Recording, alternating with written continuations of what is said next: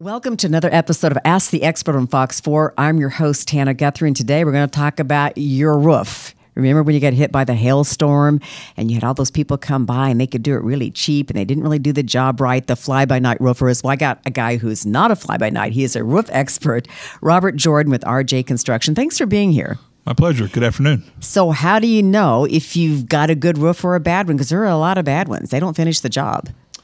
That's a great question. So there's many different ways you can determine if you have a good roof or a bad roof. It's kind of open-ended. First off, if your roof's leaking, you probably got a problem. Okay. That's to shorten the narrative. If your roof is old, has signs of staining on it, age, you're missing some shingles, just general problems, it's time to get that looked at. But is that a bad roofer? But I'm talking about the guys who come through. It's typically after a hailstorm, and they just do a sloppy job, or they rip people off. Yeah. So the bad roofer, the chucks in the truck, as we call them. What do you call them? Chucks in the truck. Okay. They show up for the hailstorm. Yeah. They work for 3 or 4 months, and then they're gone. So usually you can tell you've got a bad roof is it's going to leak relatively quickly after they put those roofs on, because they're using day laborers. They're buying the cheapest materials they possibly can, and they're just trying to get it done and go. Well, so how do you find a good roofer? What do you look for? So there's a couple different ways to do that here in Kansas City. The main one that makes it super easy is Johnson County requires, if you to pull a permit in that city or that county, that you have to pass their Johnson County test. Well, the Johnson County test is white labeled as the ICC test, which is the it's the Inner Construction Code, International Construction Code, and it's their roofing section of their test that they require their roofers to take before they can pull a permit. You have to re-up it every year. You have to continue to do continuing education. You have to have insurance. You have to have workers' comp. Your crew has to carry the same types of insurances. Also, the state of Kansas requires a registration piece. So you have to register with the state of Kansas in order to pull a permit inside the state of Kansas to do a roof. And every year you have to renew. And you have to make sure your taxes are filed. You have to make sure that all your paperwork's above board, there's no issues. And so that gives a really nice layer of protection, whether you live on the Kansas side or the Missouri side. Because if you're dealing with a roofer here in Kansas City and they've got both of those boxes checked, then you're going to be in good shape, because that carries over to them wanting to do business in Missouri as well. Now, are you looking online, or are you asking the roofer to show you something? So you can go to our website at www.rj-construction.com. We have a link at the bottom right-hand corner to our page to Johnson County and to the state of Kansas, where you can go in and check that registration. Oh, okay. And our registration number's on all of our business cards. They're on all of our trucks. That's on our websites. It's on all of our marketing material that we use. So let's talk a little bit about hail. I mean, if your roof needs replaced, you're praying for a hailstorm, so insurance will take care of it. So what happens when you do get a hailstorm? Do you call the insurance company first or call the roofer first? So I always encourage customer to call the roofer first. The insurance companies get bogged down, and the agents don't like you to file claims if it's not necessary. So what I tell our customers is call us out first. If we come out there and look at it and there's no damage to the roof, we don't want to waste our time trying to file an erroneous claim or do something silly. Instead, we're just going to tell you, hey, the roof's fine. You got nothing to worry about. Let's all move on. But if the roof has damage and there's problems that we see as a licensed professional, we're going to share those pictures with you, talk to you about the process, and then start helping you through that claim process. So what's your take on wood shingles? I don't like them. Yeah. Neither do the fire departments. No, the fire departments don't. So they're really pretty when they get installed. And it goes back hundreds of years. It's one of the very first roofs that were ever invented, that they were putting on houses in the 1800s. The problem is that we find a lot of wood shakes that have been overlaid with some other type of roofing product. The fire department does not like that, because in the event of a fire and you're standing on that, it's going to fall through. Most states and municipalities do not recognize wood shakes as a nailable substrate anymore, so we can no longer put shingles on top of wood shakes. The wood shakes have to come off, and we've got to do a redeck. But you do see a lot of that, the 2 layers. I mean, maybe that was just grandfathered in. So 2 layers is an approved method of repair in most circumstances. The problem with putting 2 layers on your roof is you're only trying to save a small amount of money from the tear-off, which a tear-off of a complete tear-off on a roof is so much better, because you can identify bad decking, you can identify your flashings, you can identify your valley metals, you can make sure all your penetrations are properly flashed. All that stuff gets handled when you tear the roof off. When you do a layover, you can't visualize any of that, and you just put shingles on top of it and you go. The other problem with that is when you do a layover, it is going to shorten the lifespan of that shingle. So that shingle is going to probably be reduced by about half the time because it can't breathe, the moisture can't escape out of it, and the additional weight to your home, it just causes problems and deteriorates faster. Yeah, I wondered about that, the weight on the ceiling joist or the joist in the attic. Correct. Looks like that put pressure on those. That's correct. So we try to avoid that. And it's funny, we find houses with 6 and 7 layers of shingles with a wood shake underneath it. That's fun to rip off, isn't it? It is, and I'll give you a really quick fun story. We had this really nice old couple, and we went and pulled off 7 or 8 layers of shingles and their wood shake, and they were inside their home, and none of the doors or windows would open after we took the roof off because of all the weight from the house was relieved, and all the doors got stuck. Oh, so what'd they do? We had to bring the fire department to come get them out.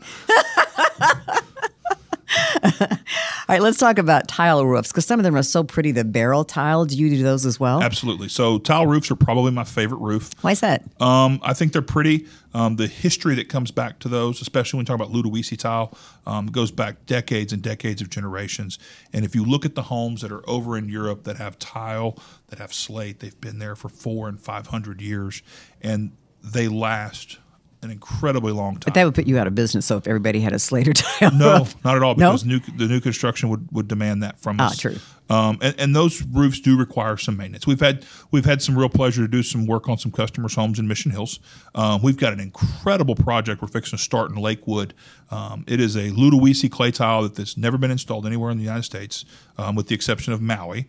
And they ship it to exotic places all over the world, and they're bringing it here. We're going to install it here, and we're really, really excited about it. So within the next couple of weeks, we'll have that roof on there in Lakewood. Well, you post on your website. I'd love to see it. Yes. We have before drone footage, and we have after drone footage that we'll use when we're done. And during the process, it's a pretty neat project. The folks from Ludowici are all coming from Ohio to come watch us put it on. So what is Ludowici? Just a brand name of the tile? So Ludowici is an Italian clay tile company. And the barrel tile that you mentioned comes from hand-making tiles, and they would lay them over your thighs. Is why they have and that's why it curved? That's why it has the curve to it, and they put them in the kiln and they cook them.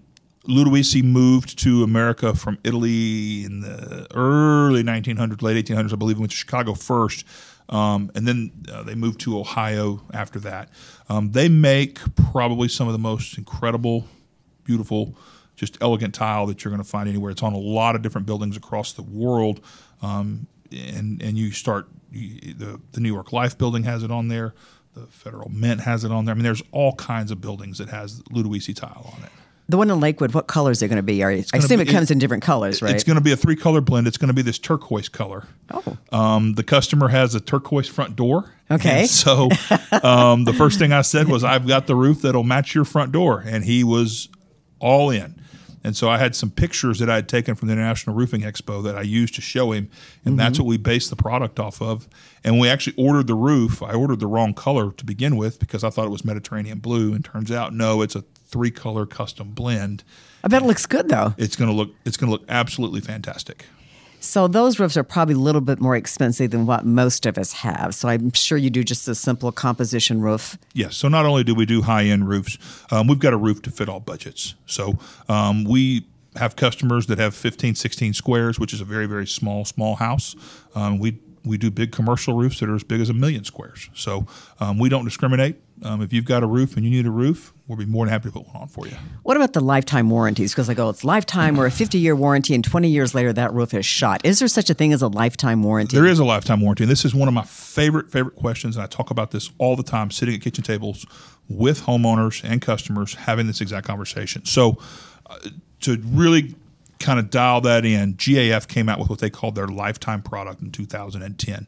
And before then, everybody called them 30-year, 40-year, 50-year shingles. And so what GAF said is, we're no longer going to call anything a 30, 40-year, 50-year shingle. We're going to call it a lifetime shingle. And they give a guaranteed lifetime warranty to that shingle. So what does lifetime mean? Lifetime means as long as you own the home. And then every manufacturer is different in how they establish what lifetime means. So GAF says that in the first 10 years, we will cover the labor and the shingles only in their lifetime warranty. They don't cover the nails, the drip edge, the dump fees, or anything of that nature. So you get about 50% of your roof covered if you went and bought shingles at Home Depot and had your roof installed. Now, if you go back, And after the 10th year and you file a claim, the material becomes prorated and there is no labor warranty associated with it. they depreciate it. They depreciate it, exactly right. Now, when you do business with us, we are a master elite contractor with GAF, and so we have the ability to give you a 50-year bumper-to-bumper warranty, non-prorated, all the bells and the whistles covered, and a 25-year labor warranty. So from the first 25 years that we put that roof on, if something happens to that roof, barring hail, you're covered. Let's just hypothetically say something happens and we go out of business tomorrow. Well, that roof is covered by GAF, not through RJ Construction. And when you're doing business with GAF, you're doing business with the largest shingle manufacturer in North America. And to top that off, the Good Housekeeping Seal has also done a reinsure on top of GAF's warranty to stand behind their product if something were to ever happen to GAF. Now, I was looking at your website, and it says that you are a GAF Triple Excellence Award winner. That's correct. Kansas City's own Triple Excellence Award winner. What does that mean then? So GAF identifies their Master Elite contractors, which there's only 3% of all contractors in the country meet GAF's Master Elite status. And so you have to do certain criteria just to keep your status. And then we've gone above and beyond and met the requirements. So there's the Triple Excellence stands for three things. One is continuing education. Number two is the grading of our install. So they randomly select 15 of our jobs, and they come out and they do a random install to make sure that we've installed that shingle correctly. We got 15 perfect 10s last year. That's awesome. Yeah. We did over 100 hours of continuing education training. And the third thing is customer satisfaction surveys. So our customer satisfaction surveys came back with, we had 10 perfect 10 reviews that came back on our surveys. And so those are the three things that they meet that criteria with for us to achieve that award. Congratulations. That's very cool. Thank you. Well, thank you so much for coming in. What's your website if people want to find out more? Our website is www.rj-construction.com. All right. Well, thank you for being here. We appreciate it. My pleasure. Thanks for having me. Join us next time for another episode of Ask the Expert on Fox 4.